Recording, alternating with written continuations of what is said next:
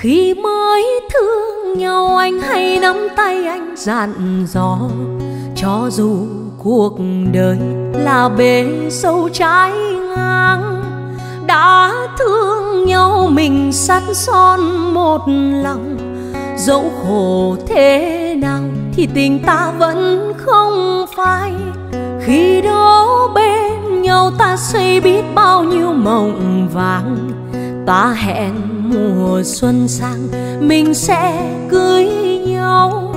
Lá thu bay rồi đến đông gần tàn, giấc mộng sắp thành thì bỗng ai đổi thay.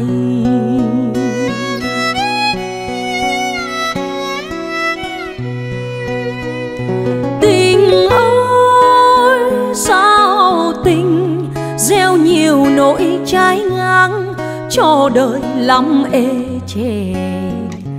Tình ơi cuộc đời có bao lâu, vài lần đắng cay thôi, coi như mình đã già.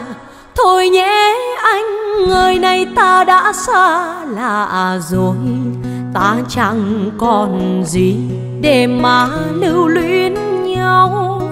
Bước chân đi là dứt duyên nợ rồi, nếu gặp giữa đường thì cũng như chẳng quen.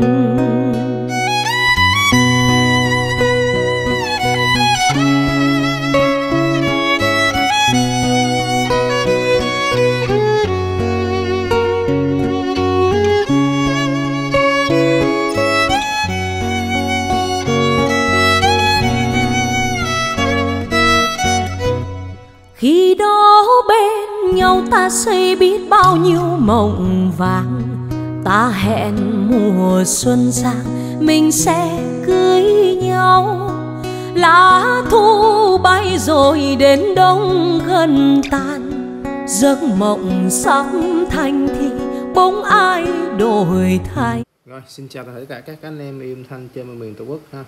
Thì nay em sẽ cung cấp cái tài khoản lại, cung cấp lại cái tài khoản Qobuz nha. Thì ngày trước cũng khá là lâu em cũng không có cung cấp cái tài khoản Qobuz này cho các anh em chơi. Vì nó dính vấn đề thứ nhất là nó hay bất tiện ở chỗ là hay đổi tài khoản liên tục trong vòng 1 năm mình sử dụng. Khi mình đăng ký rồi cứ xài lâu cái nó bị be, cái mình phải đổi cái tài khoản mới, rất là phiền phức và phức tạp nữa ha. Với lại nó sẽ bị mất playlist của các anh em đó, cái điều này thì không ai muốn hết. Nó rất là rắc rối cho mình. Rồi ok, thì ở đây thì sau 2 năm thì em sẽ cái cậu IT này của bên mình họ đã fix lại được cái thằng Qobuz và đăng ký lại được cho anh em chơi tròn 12 tháng luôn, không bị mất tài khoản giữa chừng ha, hoặc là không có bị đổi tài khoản khác khi đang sử dụng ha. Thì chung là khi các anh em đăng ký xong á, thanh toán bên mình xong á, thì mình sẽ cung cấp cho các anh em cái tài khoản đăng nhập vô chơi xuyên suốt thôi, đủ 12 tháng. Thì trường hợp tài khoản của bên mình á, thì sẽ có như thế này. Thì sẽ có 2 trường hợp. Thứ nhất là các anh em muốn đăng ký theo tên của các anh em á, thì thời gian rơi vào khoảng 24 tiếng. Còn các anh em muốn có tài khoản lẻ đó thì mình sẽ cấp cho anh em một cái tài khoản mình sẽ tự tạo cho nó lẻ. Thì là rơi vào khoảng từ 1 tiếng cho tới 3 tiếng là có ha. Còn muốn mà theo trùng tên của các anh em luôn, ví dụ như Nguyễn Văn A hoặc A Còng đuôi gì đó thì là mình sẽ làm như vậy. Rồi cái tài khoản mà trùng tên với các anh em đó, thì nó rơi vào khoảng 24 tiếng nha, anh em lưu ý giúp dùm mình. Rồi thì cái Qobuz này là đẳng cấp của Hi-Res rồi nha. Những cái album mà nó có chữ Hi-Res này các anh em thấy không, là chuẩn của Hi-Res nha. Hi-Res thì nó lấy tần số mẫu là 24 bit nha, nó dao động từ 44,1 kHz cho tới 192 kHz tùy theo album nha, chứ không phải album nào nó cũng xuất hiện là 24 bit 192 kHz nha. Tại vì nhiều anh em hay hỏi mình cái vấn đề này, thì cái này là do nhà sản xuất họ sản xuất ra nha anh em, chứ mình không có sản xuất ra được cái album này. Mình chỉ làm cái tài khoản cho các anh em đăng nhập vô cái hệ thống Qobuz của quốc tế các anh em chơi thôi. Và là chuẩn của Hi-Res chỉ có một tài khoản cao nhất là chỉ có Hi-Res Audio là cao nhất rồi ha. Rồi bên thằng Tidan thì nó nghiêng về MQA nó chỉ là một cái file nén thôi, chứ đừng có để nó đánh lừa. Hi-Res mới là chuẩn nha các anh em. Rồi thì ở đây mình sẽ đăng ký cho các anh em là đăng ký tài khoản vùng ở bên Hoa Kỳ nha. Ở Hoa Kỳ là ở nước Mỹ á, thì nó sẽ nhiều album và nhiều chủ đề hơn. Nhạc Việt Nam thì cũng có luôn, thì ở đây mình cũng có nhạc Việt Nam nữa. nhạc Việt Nam thì mình tìm sơ bộ và mình thấy có Phương Thảo nè. Nói chung là mấy cái chủ đề mà mới sau này là sẽ có hết, mà các anh em đòi chủ đề mà nhạc trước 75 hoặc là những chủ đề mà khó thì chắc nó trên đây nó sẽ không có đâu. Đây là album của Phương Thảo mới là chuẩn 2Hz là các anh em thấy không, 24 bit 48 kHz đó. Đó, nó là như vậy ha. Thì mình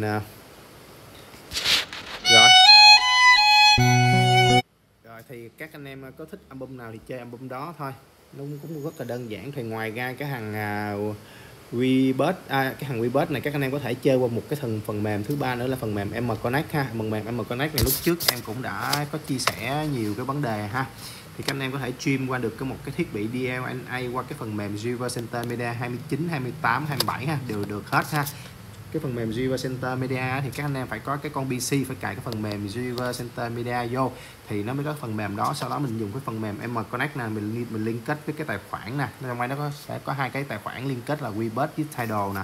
Đó, các anh em như cái browser nè thì các anh em login cái tài khoản Qobuz Tidal vô, rồi qua cái phần này thì mình bấm chữ Play to nè, đó thì nó sẽ xuất hiện thêm một cái dòng nữa. Ở đây thì mình chưa có mở cái máy tính của mình lên thì nó chưa có nhận được DLNA trên cái con PC.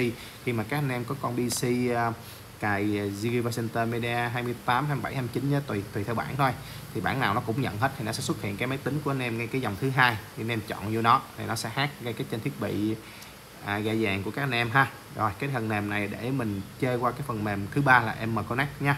Rồi nó như vậy thôi.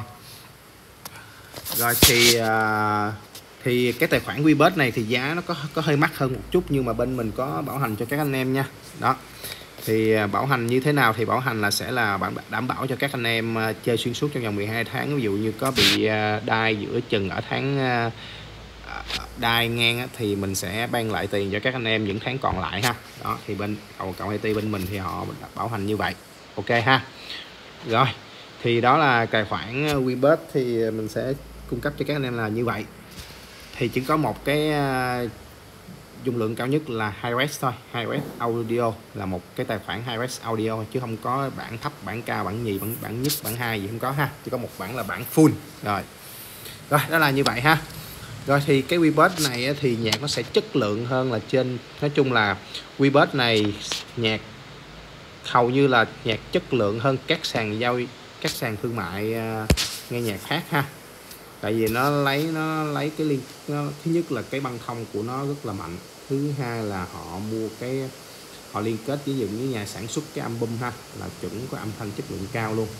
Đó rồi mình nói lại nha. Trên cái tài khoản Qobuz thì là chuẩn 2Hz audio thì nó lấy mẫu tần số từ 24 bit 44 kHz cho tới 192 kHz nha, tùy theo album chứ không phải cái album nào cũng đều là 24 bit 192 kHz. Cái này là do nhà sản xuất album thôi. Ok rồi. Ok em cũng xin kết thúc clip đây. Xin cảm ơn tất cả các anh em quan tâm theo dõi. Xin chào và hẹn gặp lại.